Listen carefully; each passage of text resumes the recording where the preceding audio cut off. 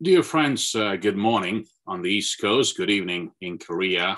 We are hosting a very special guest today. To those of us who observe Holy Week, this is also a very special day, Holy Thursday, and we thought this would be the best way to spend a very meaningful hour with my very good friend and our very good friend, Tim Peters.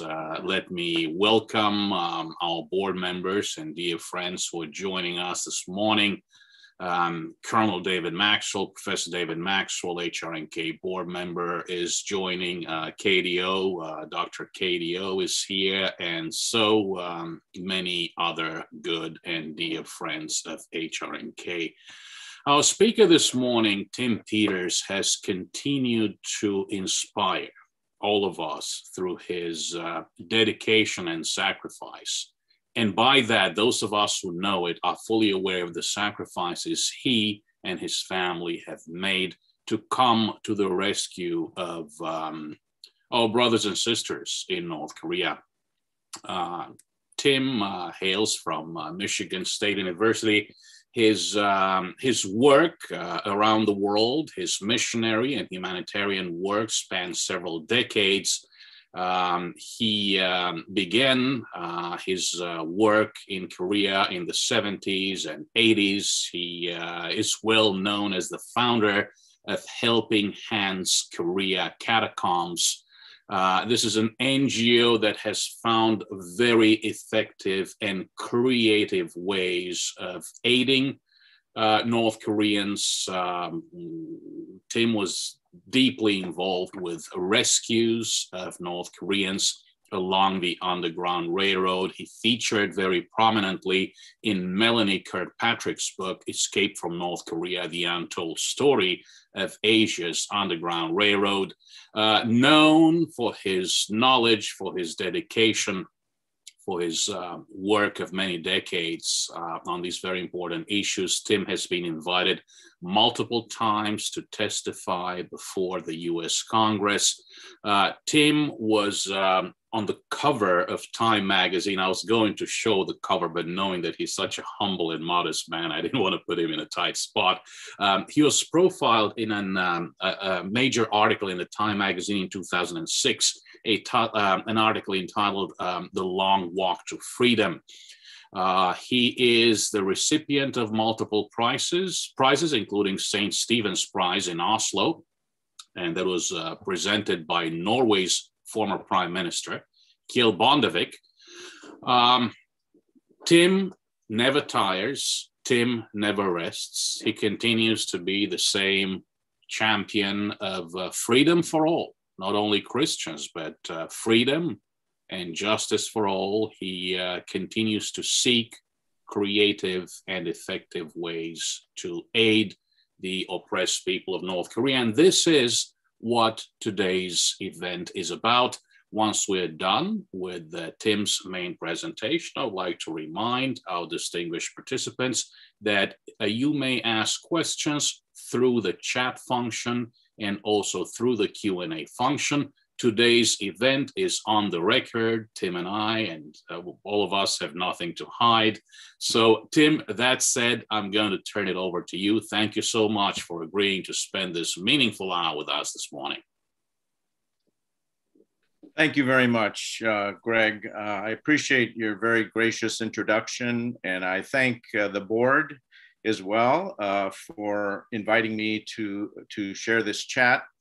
And if I may, I'd like to really send a shout out to my dear friend Chuck Downs, a real pioneer of HRNK, who introduced me to the good work that HRNK was doing and is doing.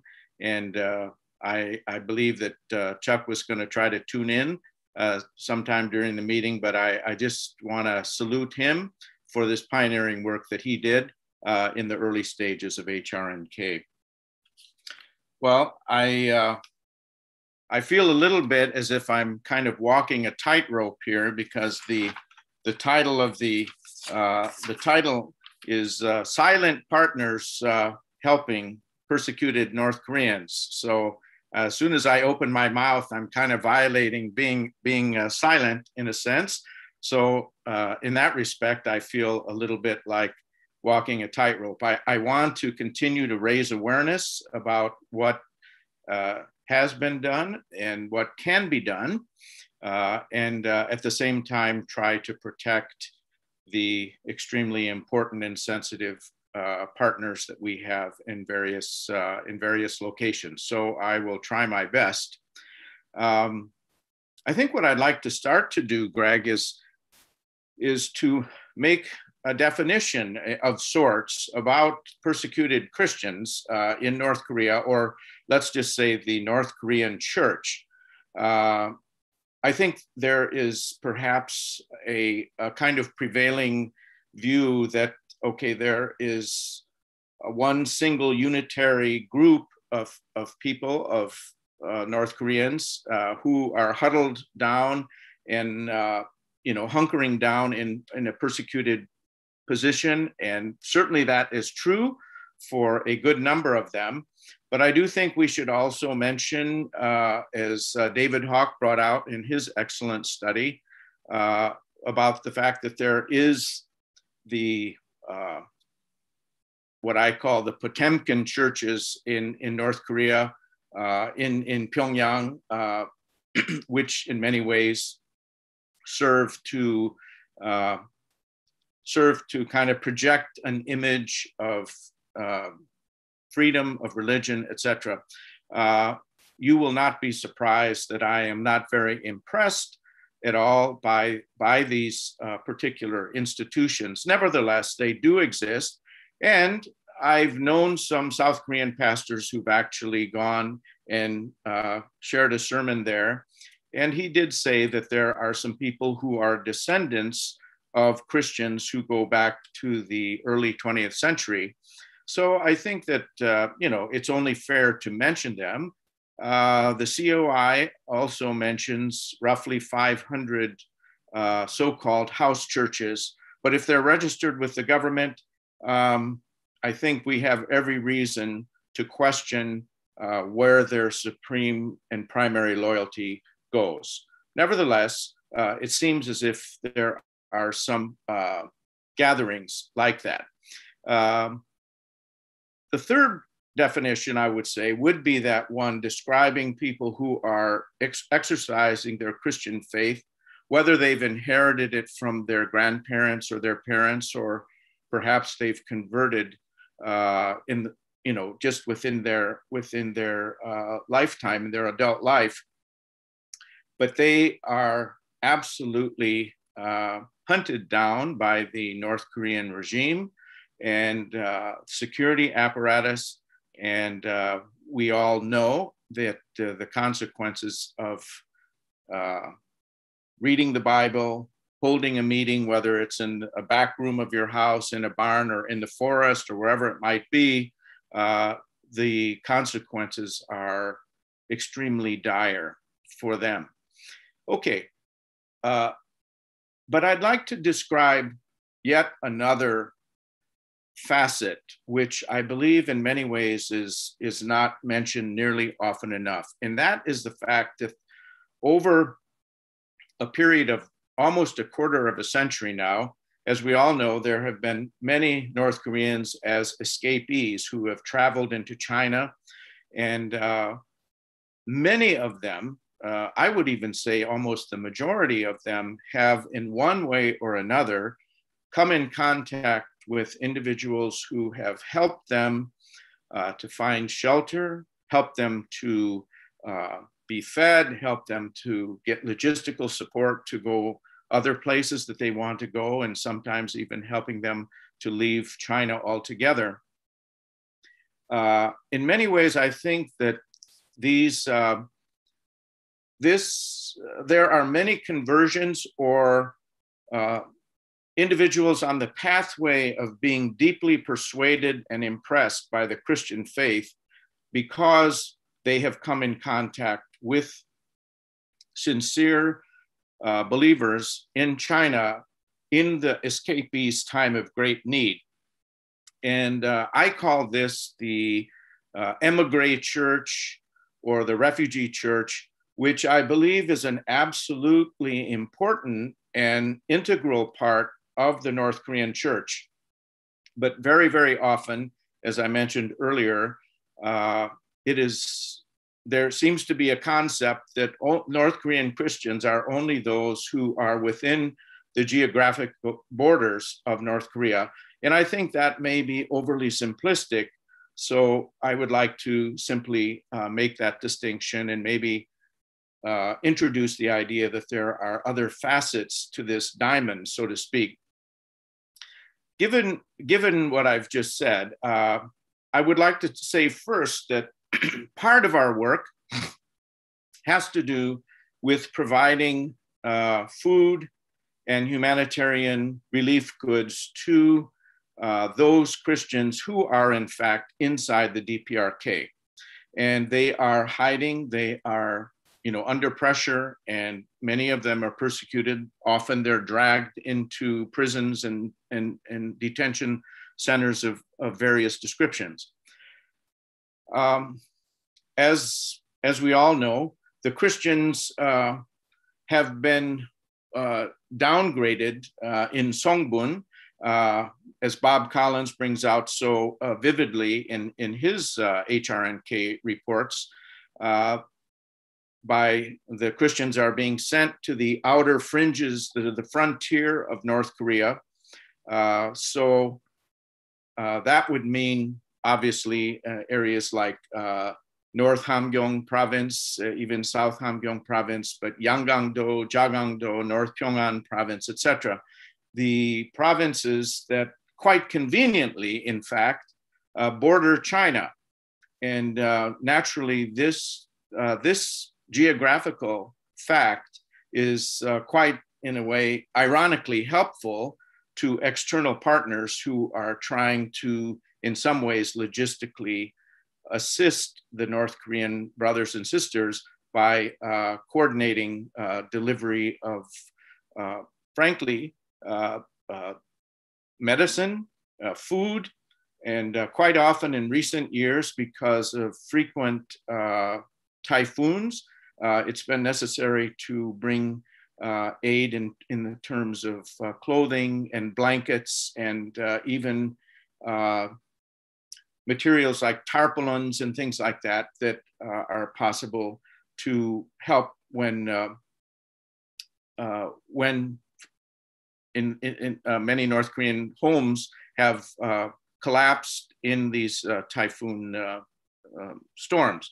So that is a big part of what we've fortunately been able to do.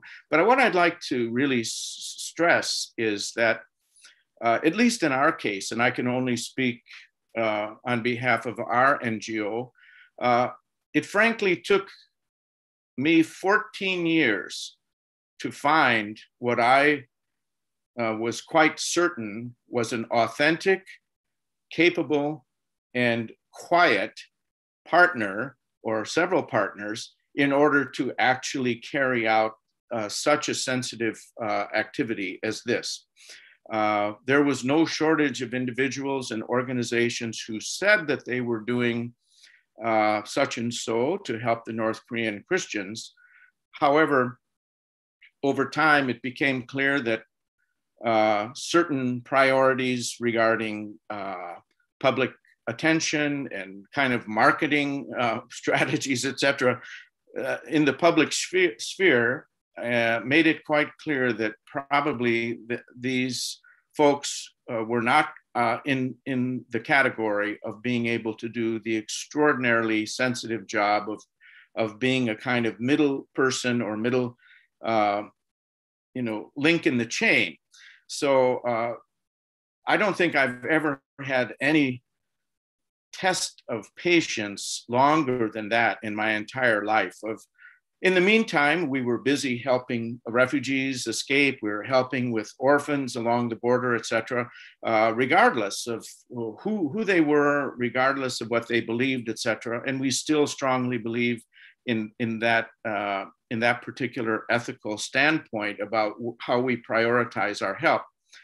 But as a Christian, naturally, I did feel a very soft spot in my heart to want to also help persecuted Christians, given the fact that, in fact, as I guess mentioned in the introduction, I mean, the World Watch List of Open Doors, a highly respected monitoring and surveillance program to look at Christian persecution around the world, has designated North Korea for 21 years in a row as being the worst state sponsor of persecution of Christians.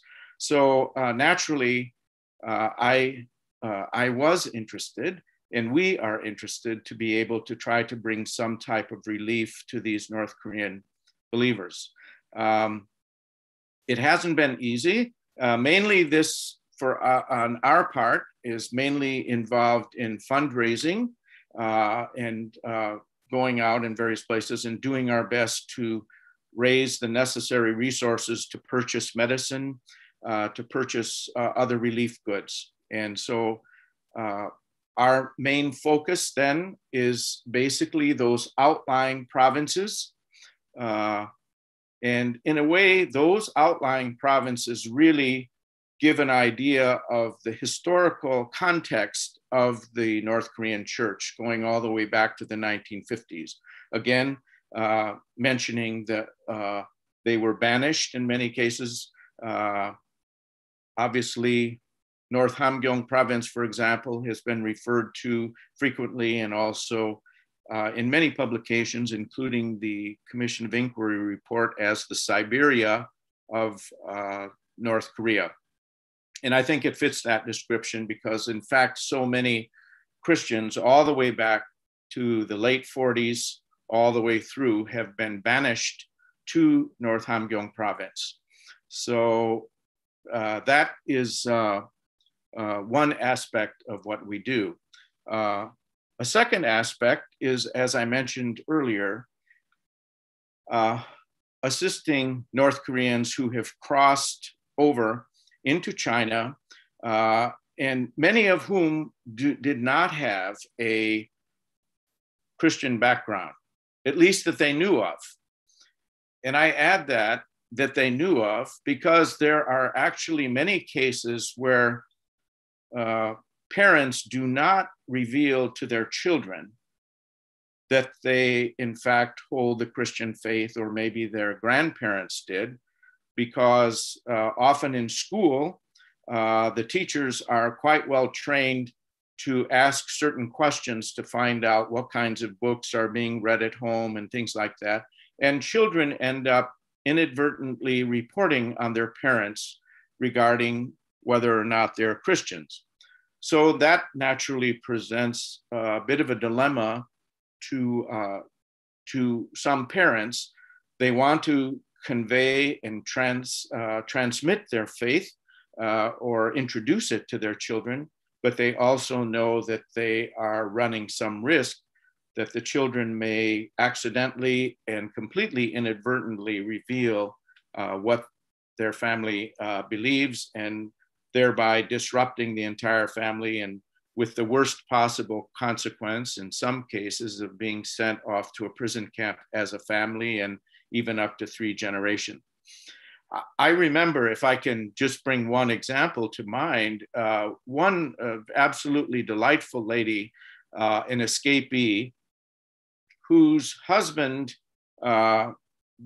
was a Christian, and he was involved in transporting Bibles from China back into North Korea. He was caught, imprisoned, and the wife was in fact a believer. But actually the fact of the matter was that neither of them knew before they were married that both of their families were Christian. And it was only after that they were married that they began to, of course, open up more about their backgrounds, and they discovered. So that I wouldn't say is true in every case, but it is not terribly unusual that this difficulty that some North Korean families, particular adults and parents, have of sharing, deciding whether or not to reveal that to their children. In any case, a number of people have, out of desperation, economic hardship, quest for a better life, etc., as we all know, have traveled into China. And many of these individuals who never have heard anything except North Korean propaganda about the Christians are bad and missionaries are wolves, and that this is the opiate of the people, and et cetera, et cetera. It's a political crime to believe it. In fact, the North Korean escapees are truly often very open to hear the news of the New Testament. And I think the fact that they are met not only with a sermon, but they're met with some kind of demonstration of what kind of help do you need? Is it shelter? Is it food? Is it clothing? Is it, someone to drive you from here to there? I think that combination of witness, if you want to call it that, is actually very compelling to the North Koreans as they're coming out in desperation, completely uncertain of where they're going to go and what they're going to do in China. And I believe it's planting a seed. I'm not naive to think that most or all of the escapees who are coming in contact with Christian workers in China are going to automatically and quickly become a hard and fast believer. But I do believe that it is planting a seed, and a very important seed, that may take time to germinate, and often does over a period of months and even years. I would say that, if I may, something that has been most unexpected, and this has occurred during the pandemic year, especially, completely and utterly unexpected, is the fact that many North Koreans who had traveled in previous years and had managed to set up some living situation in China, whether it be in a rural area on a farm or at a restaurant or as a caregiver in someone's home, etc., working in a restaurant.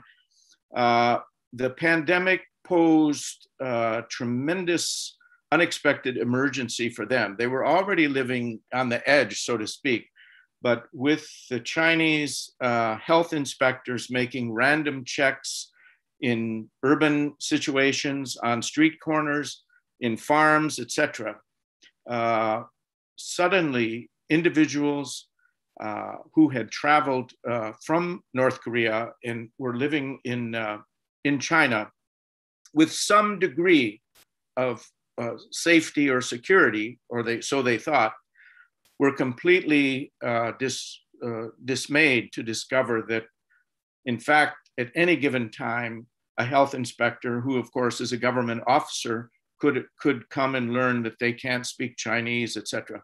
So we were flooded. Frankly, our NGO was flooded with cries for help and distress signals at a time where, frankly speaking, many NGOs were withdrawing and saying that they couldn't operate in that space. I won't go into those details, but I simply mention it because it compounded and added to the number of distress signals that kind of came our way.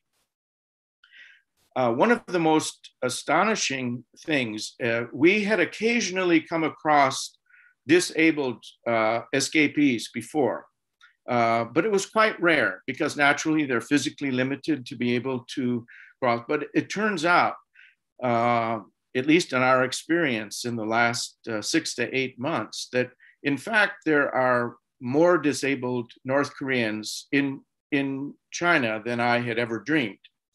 And sometimes it is parents, a single parent, or even a grandparent who has brought a child or grandchild out of North Korea. And has partly because maybe the adult, let's say it's a grandmother, let's say the adult son, who's the father of the child, maybe there's a divorce in the family of his wife. Anyway, the grandparent ends up having the care of the disabled child. They discover that they are unable to support and provide for them as a senior, and plus the discrimination that the disabled child has experienced causes them to kind of make a rather dramatic decision of crossing over. Now, these decisions were made, many of them, a couple of years ago, before the pandemic took place. And they were working in places like farms and things like that. And suddenly they have asked for help. And I must say that one of the most rewarding experiences of my personal life and my work as a Christian activist has been the opportunity to try to help these guardians and disabled folks. Some of the disabled individuals are adults.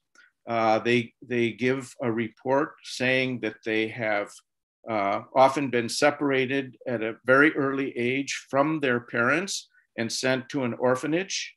And they have never seen their parents after that, which coincides with what the COI indicated a number of witnesses said back in 2014. So I found that to be very confirmatory of that particular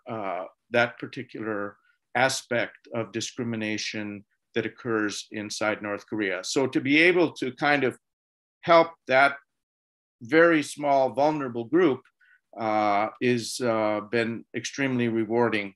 And as a matter of fact, there's a group traveling at this moment some of whom are disabled. So and naturally, the guardians of the children, for example, or even those who are adults who are disabled, some on crutches, some have been polio victims from childhood, and yet they have managed to somehow eke out a survival in China. But these are, as I recall what the Bible says, that we are mandated to care for the widows and the orphans, and certainly in this case for the disabled as well. And so it is very heartening and encouraging that we do have this opportunity to do that.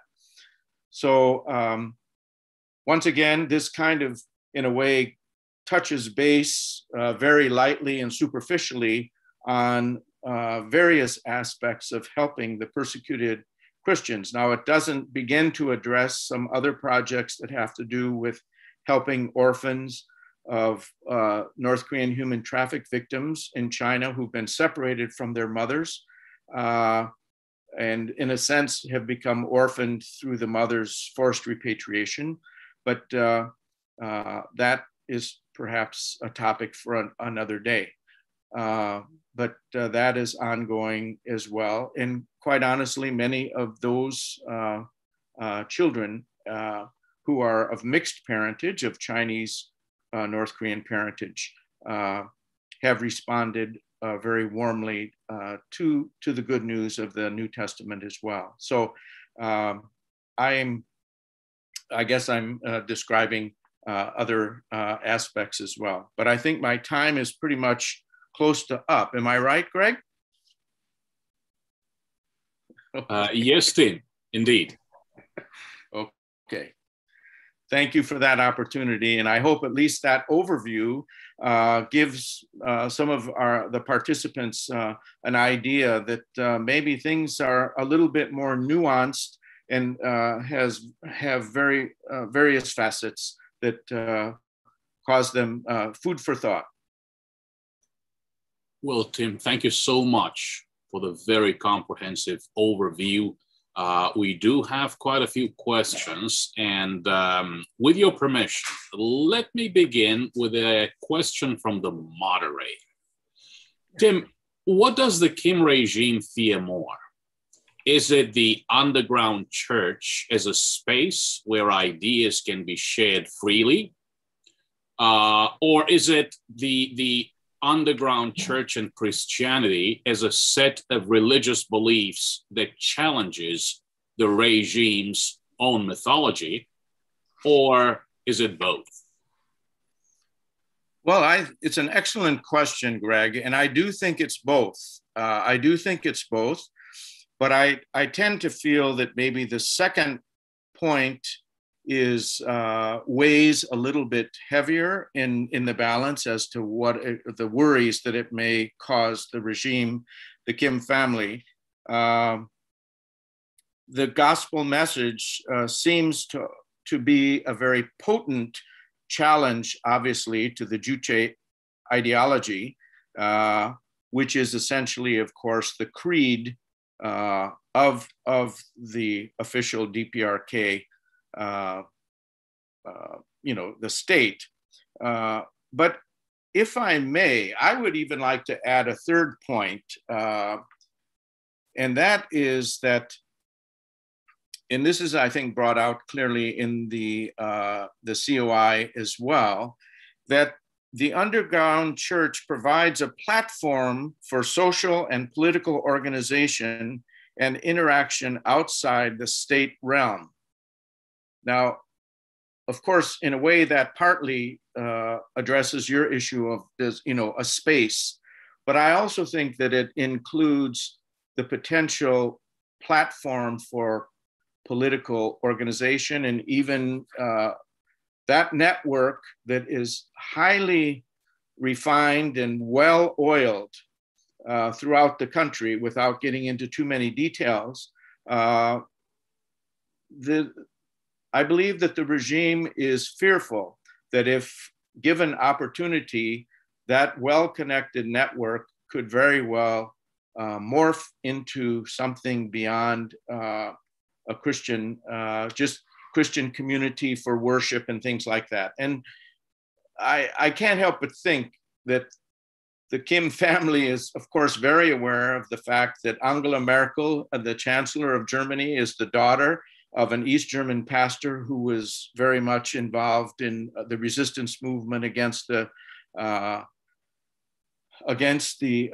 communist regime in East Germany. They're very aware of who her father was, and can probably see that would possibly, once the fire and the wick is lit in North Korea, could go that way as well. And you and I were talking earlier about the Hungarian pastor in your own birthplace, Laszlo Tokis, who refused to be evicted from his home in Romania during the Nicolae Ceausescu regime, and helped to mobilize protests that eventually brought about that collapse. So I do remember actually the emergency surgeon, Dr. Volertson, who was a couple of years and giving sacrificial service in North Korea many years ago. And he would often mention that his minder would frequently bring up the Romanian situation, and they would really want to know what was it that caused Ceausescu to fall. And it seems to me that's a reflection of what they're concerned about. So I would say that that's a long answer to a short question, but I hope that I think there is a third aspect too, that they see that it is a potential platform to do more than just talk about ideas. Thank you, Tim. And of course, Romania and North Korea, the Romanian president, a topic for a future program. Let me go to Bob Collins in Korea next. Bob is asking, what are the North Korean security services doing to suppress Christianity in North Korea and among North Koreans in Manchuria? Back to you, Tim. Thank you. I would say that inside North Korea, and Bob, I'm guessing, would know more about inside North Korea, how the state, the Boebu is doing. But certainly they're extremely sophisticated in monitoring the activities of suspected Christians with all types of surveillance and using all the methods at their disposal to try to discover who might be involved in transmitting or working together with other Christians, etc. So I think that much of a good deal of surveillance time and investment is spent in monitoring people, particularly watching families of people who have left and seeing what possible post-departure impact that may have on their families through communication by Chinese telephones and things like that. On escapees, I would say that the North Korean security services, especially the Boibu, are active, very active in China.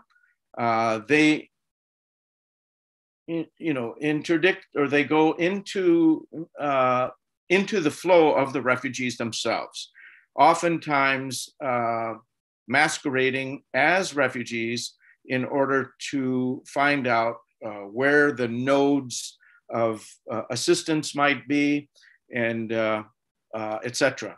And working together with Chinese security apparatus in order to interdict rescue operations and things like that. I have to say that I had one very, very discomforting and rather bizarre situation where I came in contact being introduced to a North Korean agent who was masquerading as a Christian aid worker in China.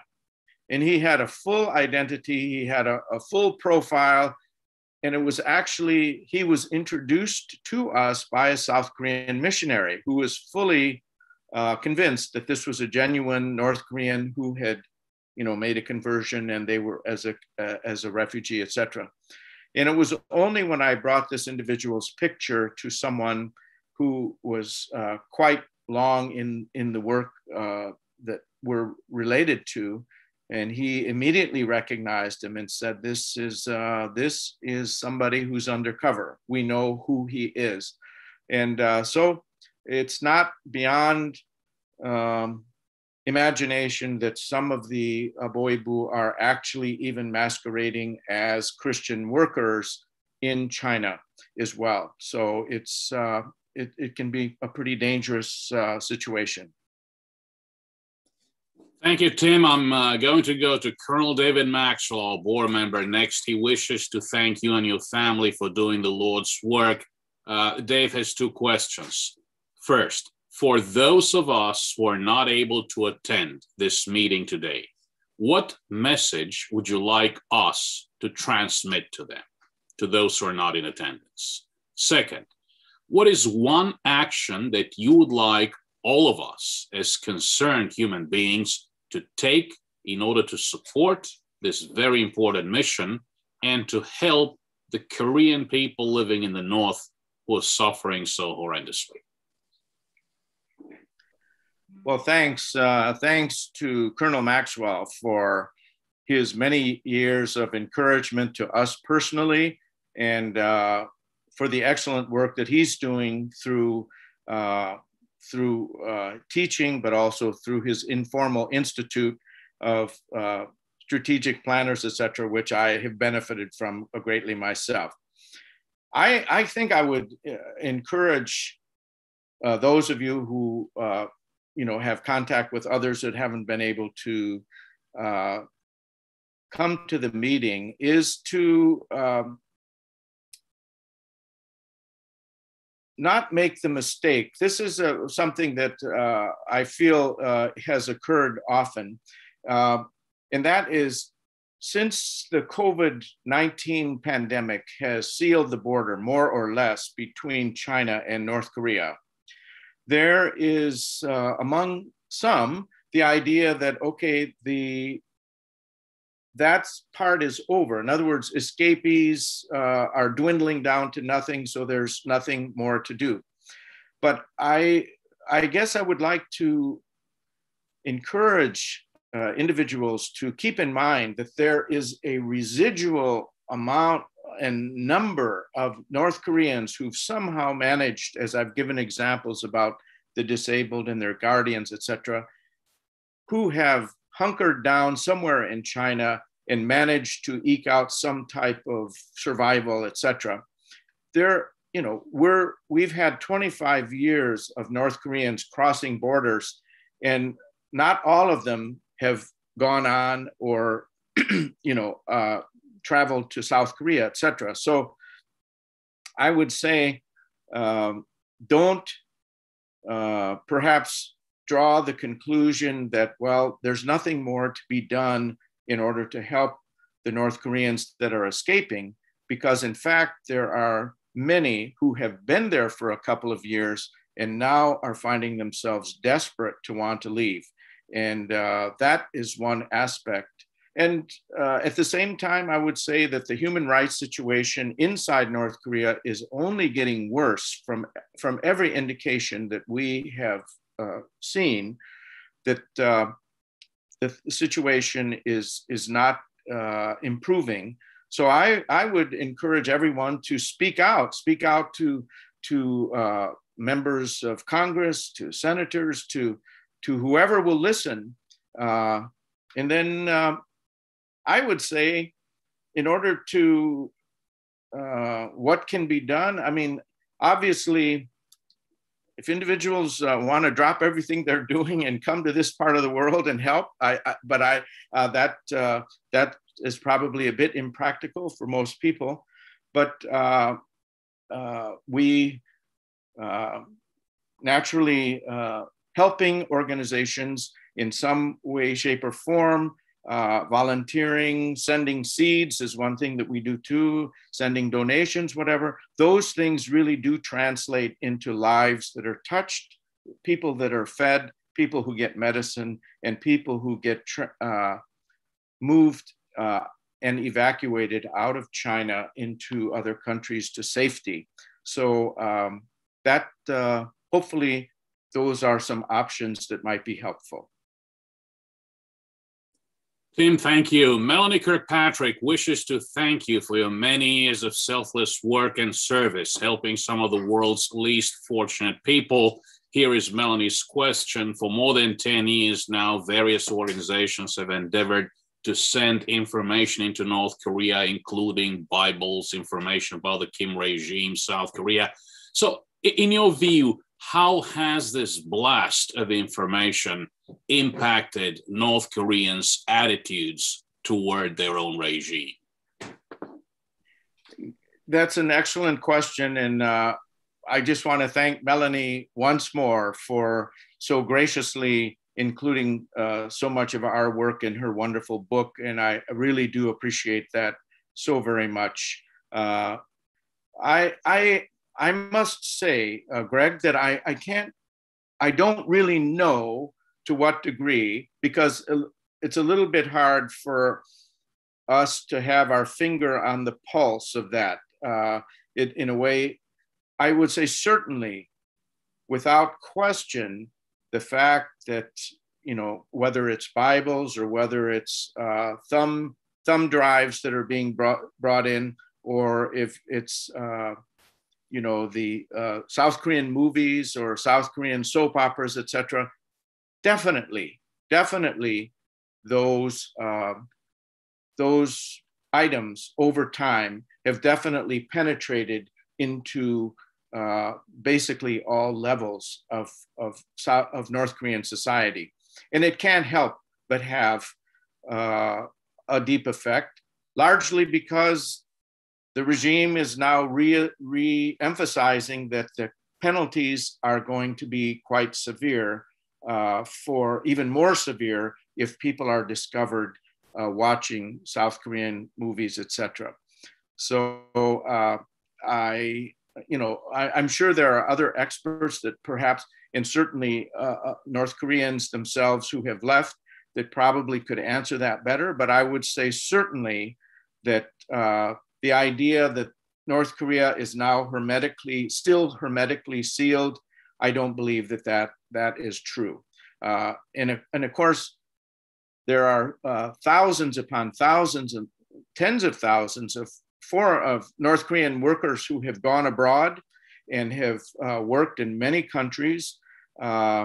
So they're coming back and they're full of information and they're full of impressions of the outside world too. So I think that is also adding to the sum total of opening at least the awareness of North Koreans that just how badly they're being treated. Tim, thank you very much. Michael Martin has had his hand up and has been very patiently waiting. Sir, we'll go to you next.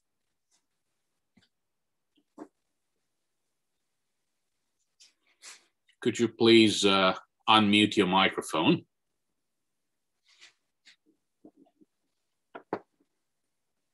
Tim, so we do have quite a few questions. I hope you will not mind terribly if we go into overtime for just a few minutes. I don't do this usually, but... That'll be perfectly fine, perfectly fine. Okay. I'll try to keep my answers a little shorter.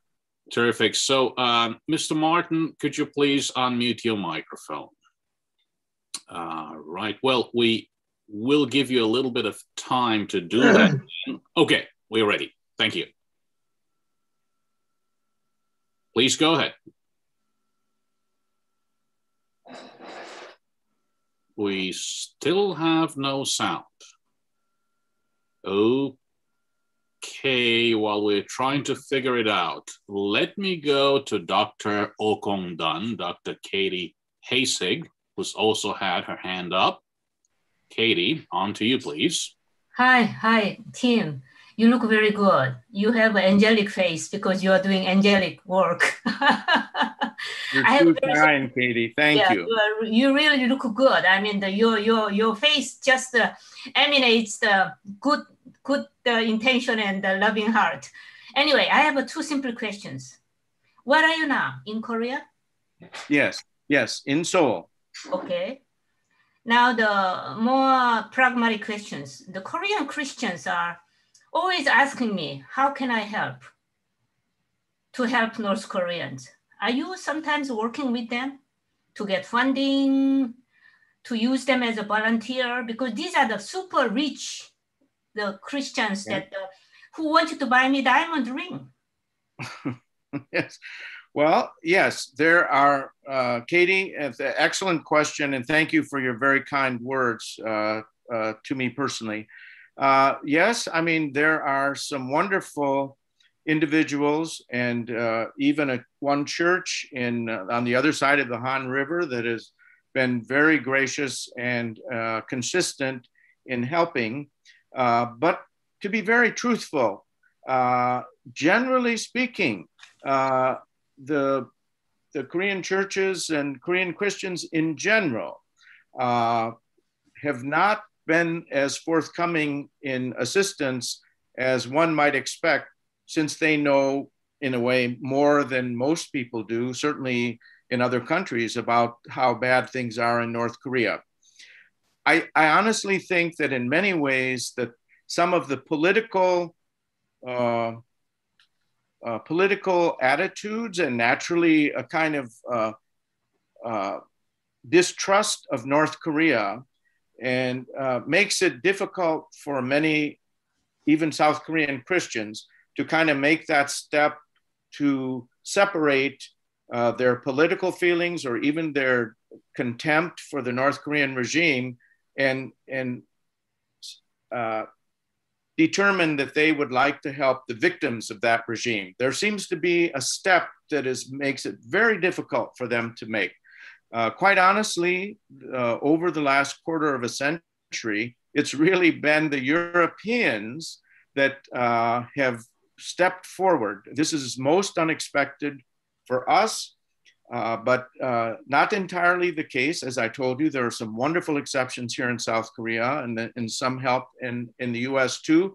Some recently that have been extremely helpful, and I'm deeply grateful to them. But I feel that for some reason there is a kind of barrier that many South Korean Christians feel about really wanting to help I mean, if I can simplify it and oversimplify it a little bit, some Koreans say, well, why do we want to feed our enemy to make them stronger to come and, you know, so it's a little bit of a mystery to me in a way, but we keep inviting our Korean Christian friends to come to find out more and see if there might be ways. So there are some wonderful exceptions to that, but I just, that is, it's a work in progress, Katie. Thank you. Thank you. Thank you, Katie. And Tim, Mr. Martin, how's that mic doing, sir? If it is still not working, may I suggest that you type up your question in the question and... There we go. Oh, okay, great. Thank you. There you go. Get it working my IQ here. Tim, I wonder, thank you for the presentation. What kind of help comes from the government in South Korea to North Korean refugees, and how long does that sustain? You mean to our organization directly, Mike? No, sir, to them individually. I mean, can they apply for, well, like people coming in from Mexico into Texas, you know, get assistance? What kind of assistance comes to them in kind or financial? You mean to North Korean who are resettling? Is that right? In Yes, sir. South Korea? Yes, sir. Okay. Well, by the way, Michael, I just want to thank you. Michael lives in South Korea, and he has become an affiliate of Helping Hands Korea down in Pyeongtaek to package vegetable seeds that we smuggle into North Korea. So I know Michael, and I appreciate his determination to continue helping. I'm not an expert on that, Mike, but I would say that certainly when North Koreans come in as resettlers, essentially, you know, they're taking on their South Korean citizenship. So they are given a transitional amount of funding. They're given free housing, and they get a stipend for a period of time. But that kind of social security comes to an end. But the North Korean resettlers are often offered job training, etc. But cash outlays have not proven to be very successful in general. So the South Korean government some time ago cut back on giving just direct cash outlet because oftentimes the North Korean resettlers were proving to be quite, not quite able to handle large amounts of money. So housing, job training, and a certain amount of relief to get their feet on the ground and get moving. But eventually they have to be self-supporting. Thank you. I hope that answers your question, Mike. Yes, sir, it does. Thank you, sir. Thank you. Thank you very much. And Tim, next we're going to Timothy Cho in the UK. Timothy Cho is a North Korean escapee. He lives in the UK and he works with the All-Party Parliamentary Group on North Korea. He works very closely with Lord David Alton. Right. Actually, Timothy wishes to thank you, Tim, for giving a voice to the voiceless North Korean people, for the great work you've been doing. Timothy also knows, of course, that North Korea has very deep Christian roots.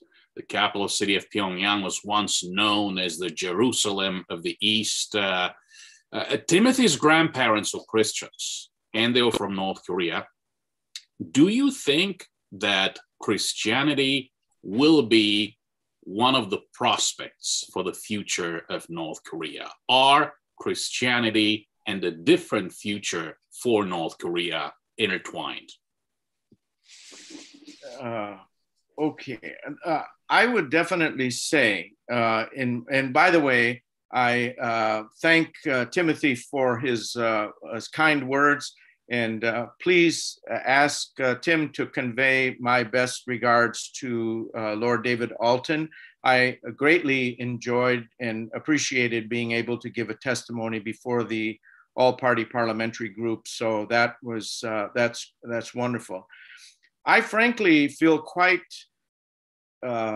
optimistic that Christianity does have a future in North Korea. And if for no other reason than one of the early church fathers, Tertullian, said, "The blood of the martyrs is the seed of the church." And I've always felt that that was almost kind of mathematically axiomatic in a way. If there is blood of the martyrs, of which there has been a great amount spilled in North Korea, that will result in growth of the church. Whether it's immediate or eventual, I'm not sure. But I definitely think that there is a future, hopefully as soon as possible, post-Kim family North Korea. But I think the roots are deep, and the fact that the Christians have suffered so severely, and yet many of them have endured such a remarkable amount of persecution, etc.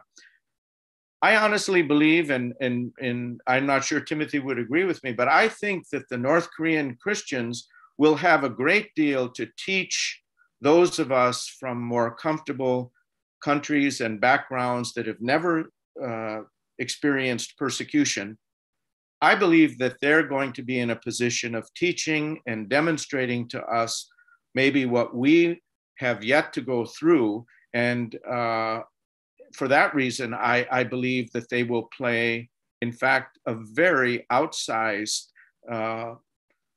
role in the future. And that's just an impression that I have. I feel very hopeful about it, that eventually there will be a very strong influence in the northern part of this peninsula from Christianity. Again. Tim, thank you. Next, our good friend, Mr. Nam Shinu, would like to convey his best regards, also the best regards of Professor Moon. His question is, what is the current situation in South Korea? What about North Korean human rights? What about South Korea's relations with China, with the CCP? Any thoughts on that particular issue? Yes, well, my very kind regards to Mr. Nam, wonderful friend for many, many, many years, and you know, a member of the North Korean Human Rights and Rescue community. So it's great to hear, and I so appreciate him being here. I would say it's, I know that Shinu has his own strong feelings on this subject, but I would say that we're in a very, very complicated and difficult period of time right now. This is not the heyday of North Korean human rights in South Korea at the moment.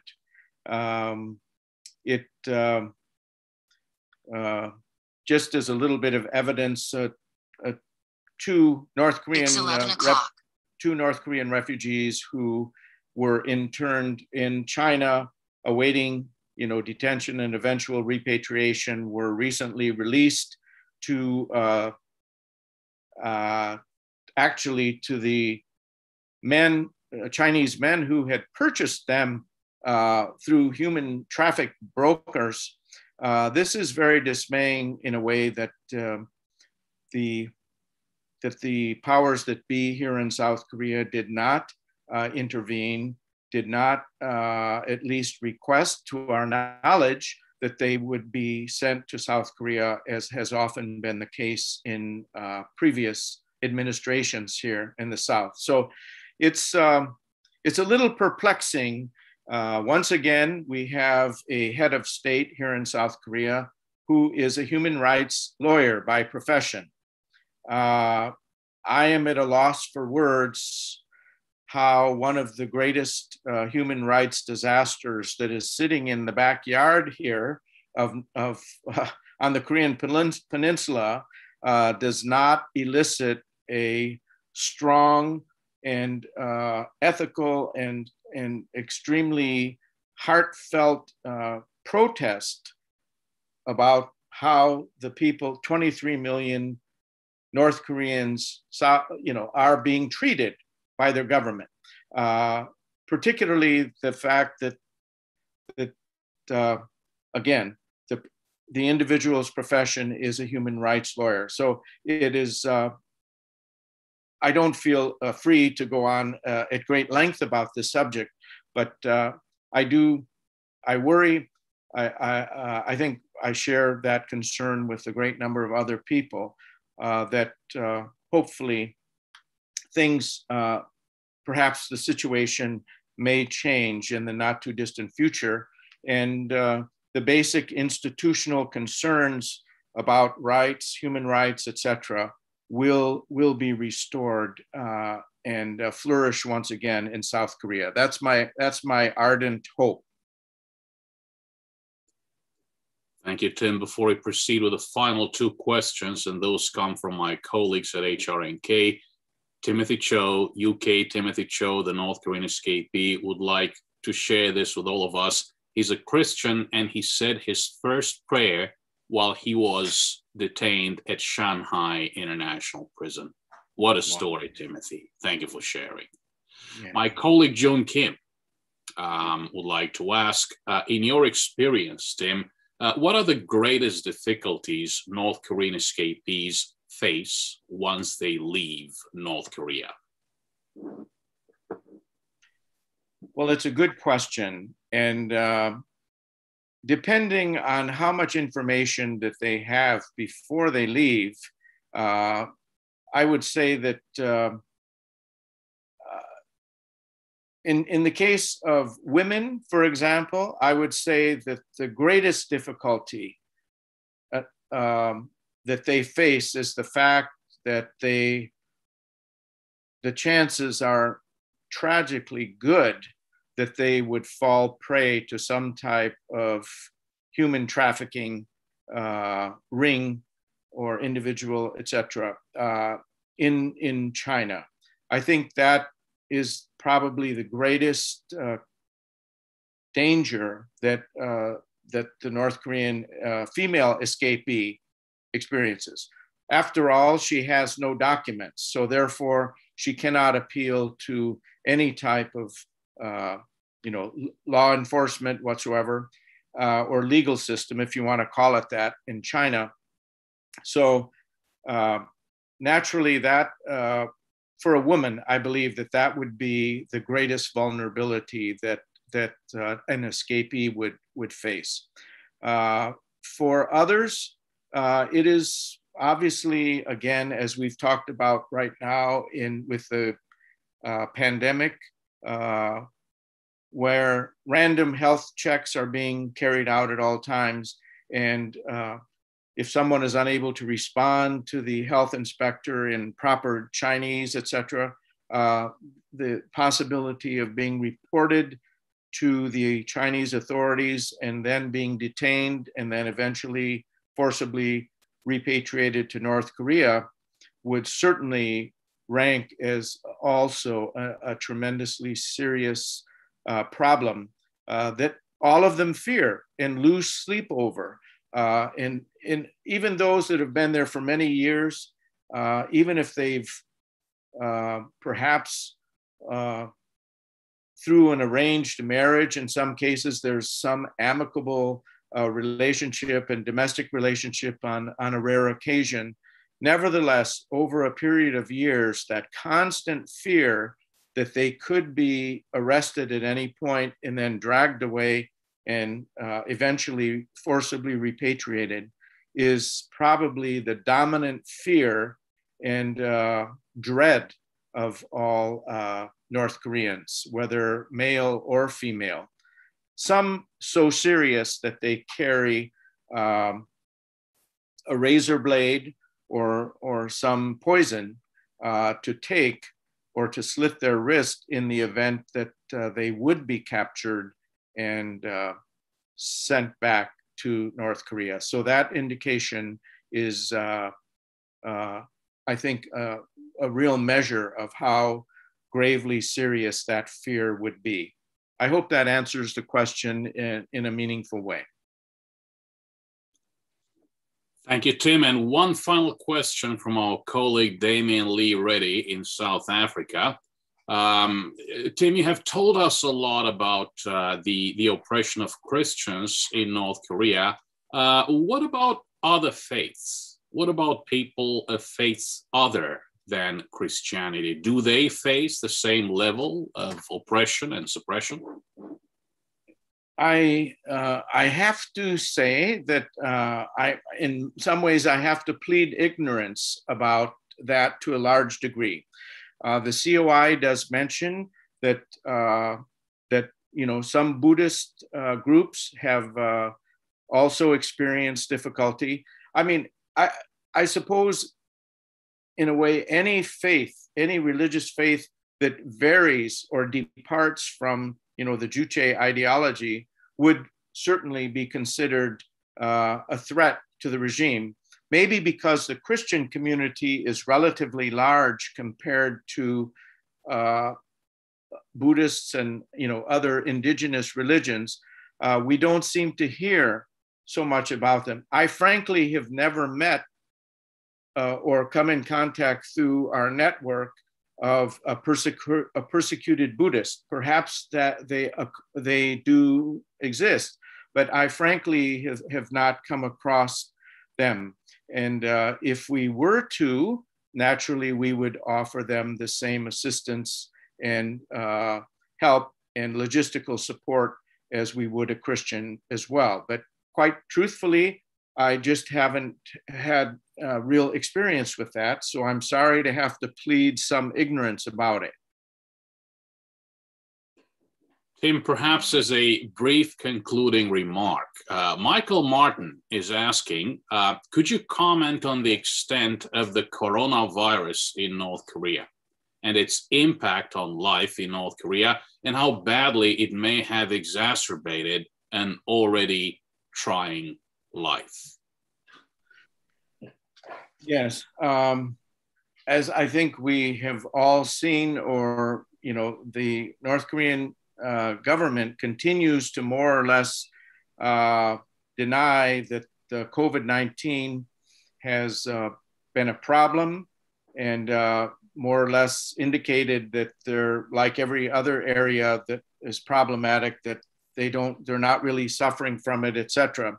But other reports that I have come across from individuals inside North Korea, including from the Christian community, definitely it has had a big impact.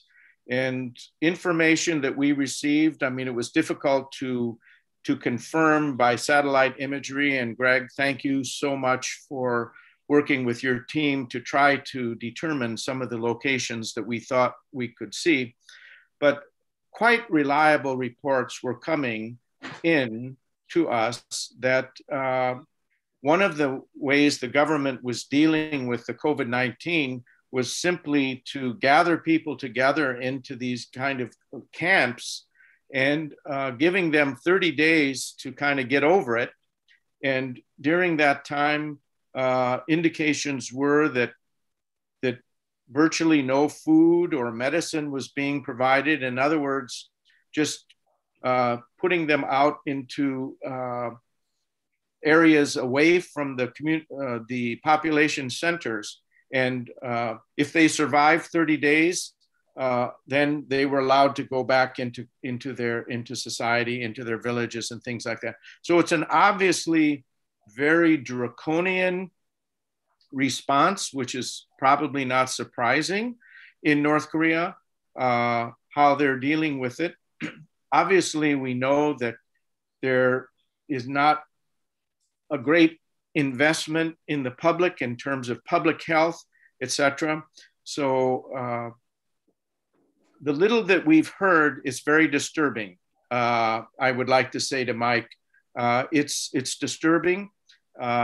It's only making the situation more complicated and difficult for the average individual, because now, the border has been closed for almost a year. That means very little trading. That's affected the jangmadang, the marketing. So people are really having to tighten their belts yet again.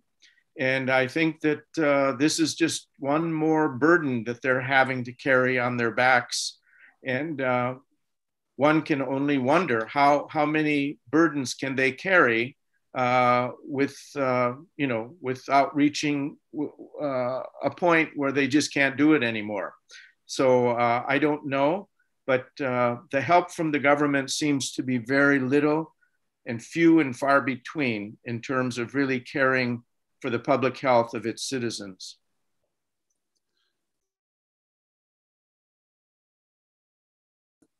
Tim, thank you very much. Before concluding, our friend Mr. Nam Shinu wanted to clarify that when he said Mr. Moon, he meant Moon Guk Han from South Korea, who's sending you his regards.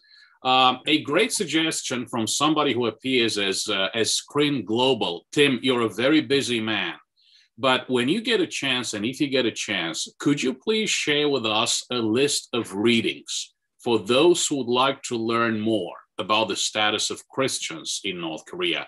We could share this with all participants who are part of this meeting today. With your permission, we could also post that on our website, HRNK's website, under resources, or perhaps a list of books, articles, videos that people may access, those who would like to learn more about Christianity and the oppression of Christianity in North Korea. Before concluding, let me remind our distinguished participants that our next event will be a week from now on Thursday, the 8th of April, 6 p.m. on the East Coast, 6 p.m. Eastern, an event focused on human rights as a priority in North Korea policy, featuring Dr. Sandra Fahey of Sophia University in Japan, and Professor Lee Sung-yoon, the Korea Chair at the Fletcher School of Law and Diplomacy, Tufts University. That said, Tim, what a wonderful, wonderful way to spend this meaningful time with you on Holy Thursday. Have a blessed rest of Holy Week. I will call you on Sunday to wish you happy Easter. Thank you so much. Thank you, Greg. And I wish everyone a blessed Passover, happy Easter, and happy spring holiday to everyone. And thank you all very much for your time, attention, and excellent questions. And Greg, it's been an honor to be here. Thank you very much. Thank you very much.